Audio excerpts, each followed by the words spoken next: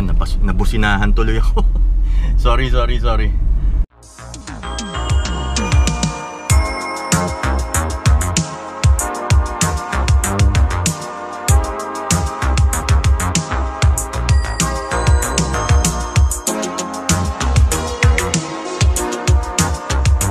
Welcome to Bud TV! What is up YouTube? This is Bud TV here with another episode para sa inyo guys. Kumusta na kayo? It is week 3, if I'm not mistaken, of the Luzon lockdown. And I hope you guys are safe. Huwag muna maglalabas para, alam mo yon, we can get back to normal as quick as possible. Follow the government's instructions and sana maging okay ang lahat. Kasi alam nyo naman yung COVID-19 medyo invisible enemy yan. And pagsisisihan natin pagka nagkaroon na tayo ng sakit, diba? So anyway, maraming salamat sa mga viewers and subscribers. We are currently growing our Bud TV family, so thank you so much sa support ninyo. And if it's not with you, or if it's not because of you guys, I won't be making any contents. And for today and right now, since we are limited and we really don't have any means and any, you know, virtually anything that we can do, I'm trying to make contents for you guys sa ngayon habang wala tayong mga activities and kung ano man na pwede nating ma-videohan or magawa ng content for this lockdown. So I'll just show you guys itong point of view shot ko today, kasi I will try to go out and iikot ko lang yung Civic natin. So samahan nyo ako kung ano yung nahandito sa labas ng lugar namin habang naka-lockdown tayo. Okay? So before we proceed and before we start, I would like to say thank you to our supporters. Shoutouts pala kay boss Ven ng Ven Vlogs. Maraming salamat sa pagsuporta. Thank you so much. Salamat din sa Roomix Aftermarket Parts and Accessories, Virai Towing Services, and shoutout din sa Jet Air and sa lahat ng mga kaibigan ko. Okay, so tingnan natin kung ano yung makikita natin for today. Ikot-ikot lang tayo para ma-exercise ko tong Honda kasi medyo hindi na siya nakakaandar eh. So let's check out kung anong itsura ng COVID-19 lockdown dito sa area namin.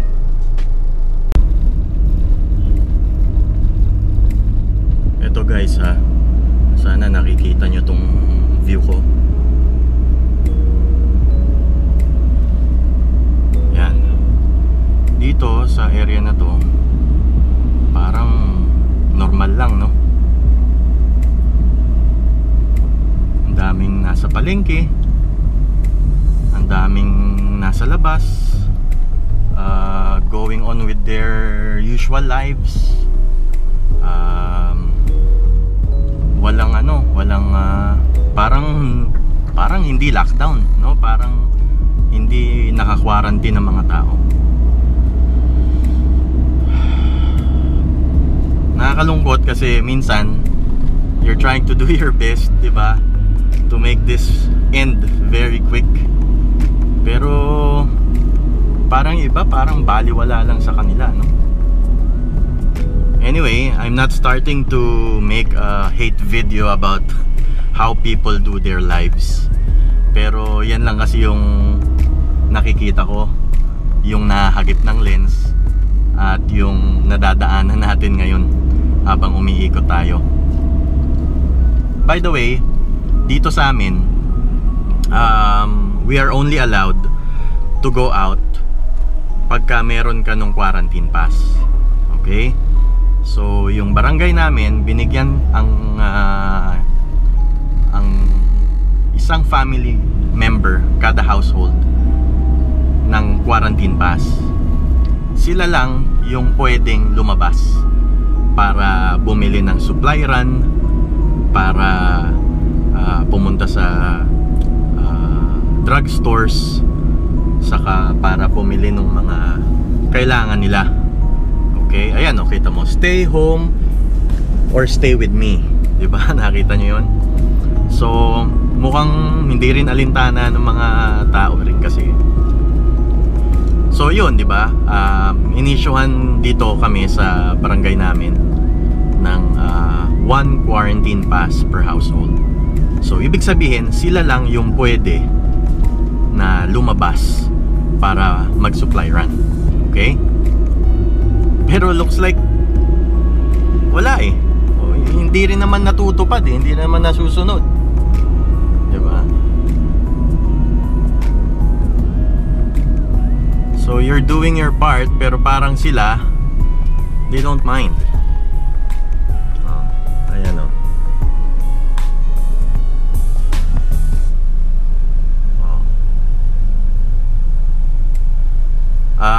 Wala na akong sense of time ngayon. Hindi ko alam kung anong araw ngayon, pero I think today is a Tuesday yata. Third week ng lockdown, ng enhanced community quarantine. Parang ganun yata yun. If you know, correct me if I'm wrong na lang. Ate, bubusinahan kita kasi medyo kailangan mong umusog.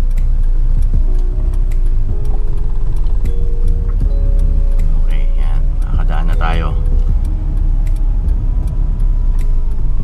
Now, I'm not familiar kung ano kayo medyo ano kayo sa rules pero unless hindi sinabi na bawal mag-turn right sa intersection, pwede ka mag-right as long as hindi ka sagabal ng main traffic. Okay. Nandito tayo sa main road ngayon. Malaki yung difference, di ba? I stayed on the right lane kasi ayokong makasagabal ng mga ibang motorist na nagda-drive. So andito tayo ngayon sa Shaw Boulevard. Okay, sa kahabaan ng Shaw Boulevard. Mapapansin nyo, malaki naman yung difference ng lockdown kasi wala naman masyadong sasakyan. Ayan. I'm not gonna drive fast kasi para makita nyo yung dinadaanan natin. Ayan.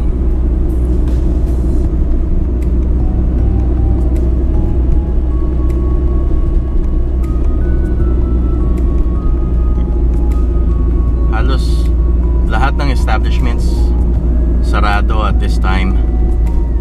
Yung iba meron, they only operate on a limited time. Meron silang time frame. Except for groceries, banks, and gas stations.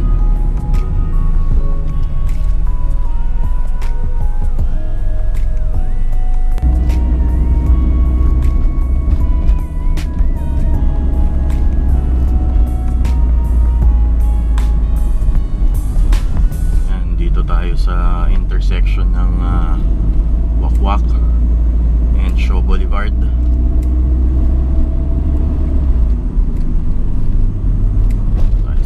Medyo mabagal tong motorsiklo, overtake natin.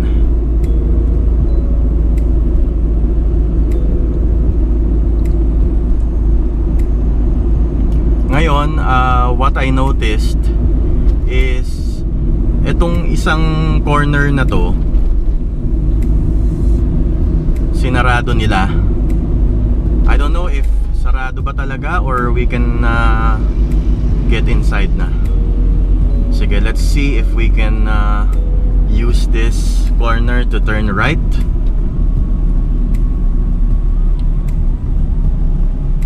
Yeah, I think so. Kanan na tayo dito.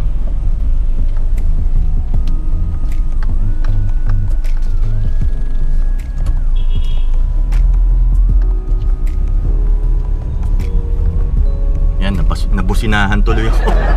Sorry.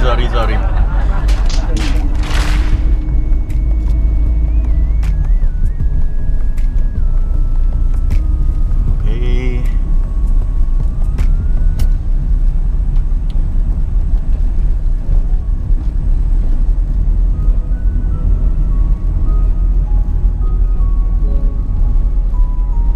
Itong street na to, siguro mga a few days ago or last week, ano to sarado ito I think they decided to open it para madaanan ng sasakyan.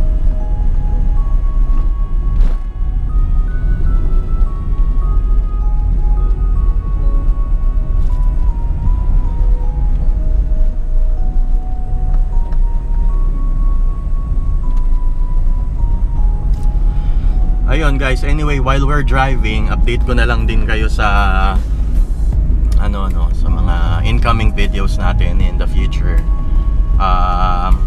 I'll be giving you an update dun sa project CRV natin, and at the same time ma-update ko kayo dun sa mga so far mga ginawa na namin dun sa project na yon. Unfortunately, hindi talaga hindi talaga umabot. Umabot talaga sa lockdown yung mga dapat namin gawin dun sa project CRV. And if you're wondering bakit napakatagal nung process nung pag-aayos, kasi we're really taking time and we're not really rushing on things. We just want to make sure na before namin ayusin or galawin yung mga parts na dapat namin gawin dun sa CRV, we make sure na tama and proper yung parts na aming ikakabit, or kumpleto. Make sure na kumpleto namin siya. Anyway, shout out sa mga friends ko, yung mga kaibigan ko, si Boss Leo Pertiquera, si Boss Paul Jeremy Villaruel. Okay, mga friends ko na na matalik na sumusuporta sa Bad TV. Thank you. Salamat din sa ibang subscribers na naniniwala sa content ng Bad TV.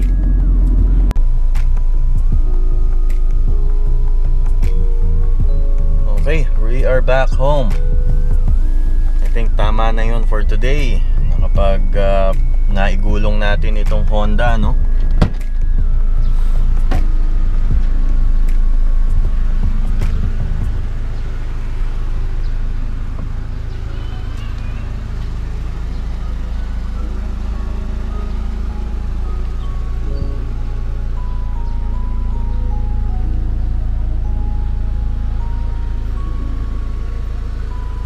So far, I kept it clean.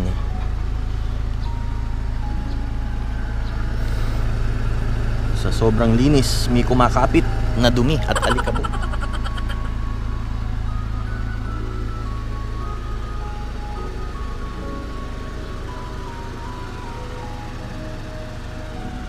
Sa tingin nyo guys, ano ang next na kailangan kong gawin dito sa coaching to? Meron pa ba akong kailangan gawin?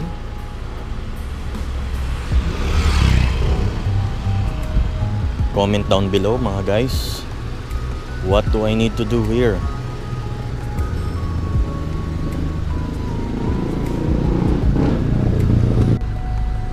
By the way, check this one out.